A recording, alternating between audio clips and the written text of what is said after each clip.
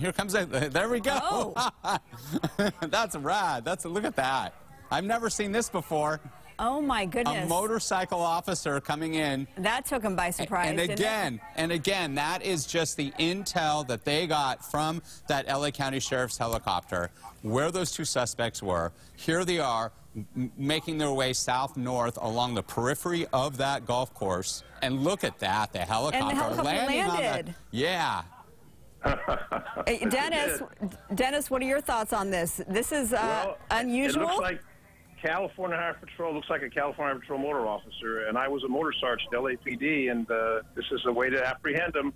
The officers there, there'll be additional units responding, and Rick knows from his time in the helicopter doing the traffic, you have a lot of visibility, and all you have to do is get a couple ground units in there.